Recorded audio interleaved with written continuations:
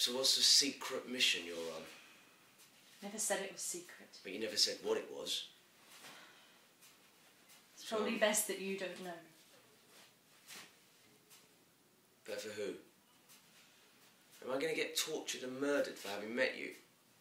Or am I going to lead you into disaster because I don't actually know what the hell it is you're running from? I'm not running from anything. Lift up your apron. Oh, God's above, lady. I had my chance, remember? I can do it myself. Well, good. Why, girl?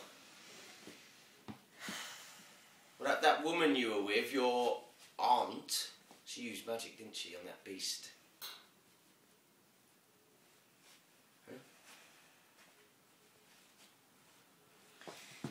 If you must know, I'm on my way to Gel to join the Sisters of the Leode. Dea and sisters have been prey to lecherous battalion guards of late, and my aunt felt it safer if we did not disclose our intentions. The Virgin Sisters of Girl. It's true. Poverty, chastity, obedience. Virtues that have little meaning in a life like yours. What is funny? And I was just thinking of how grateful the poor bastard is who's been spared the duty of deflowering you. You have no respect for anything. Not even a life lived for a higher purpose.